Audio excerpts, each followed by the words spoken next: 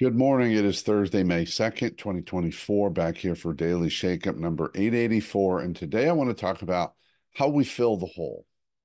How we fill the hole. And I was thinking about this last night in a conversation that we related to personal development, personal growth, and this idea that we have parts of ourselves that aren't working, aren't some emptiness in us, sometimes some literal holes, belief systems we have about ourselves and our worthiness and how we need to clear that space out. But it also made me think about we need to not only clear the space out, but we need to fill it with something new. Because otherwise, we just leave it empty and raw and exposed, subject to getting the wrong thing in there again. And I thought about the same thing in terms of change, personal change, process change, behavioral change, especially in the workplace. Because let's say we've got certain behaviors or ways of communicating that don't work well. Typically, our approach is we want to stop that. Hey, you know what? This isn't working. We need to stop that.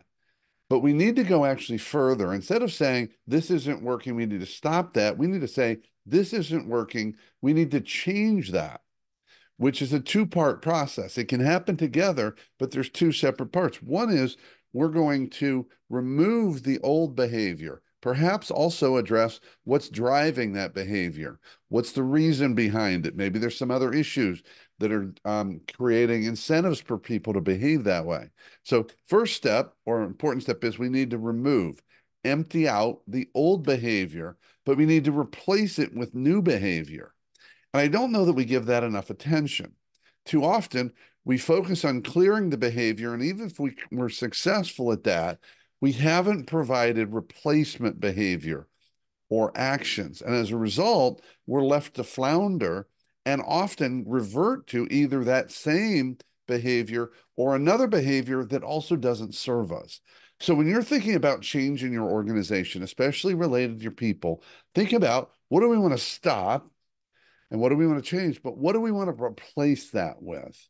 So, for example, we're no longer going to be, and I'm take a big example, we're no longer to be verbally abusive, but instead of that, we're going to replace that with intentionally blessing our team members.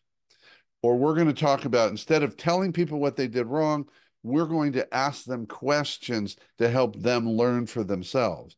So get rid of the directive statements, but we're going to replace them with questions, and we need to train people on that versus stop. Don't just say stop doing that. Give our people something to replace it with. It does two things. It helps us be more effective at change, and it allows us to not just fill the hole, but fill that hole with what we want in that hole.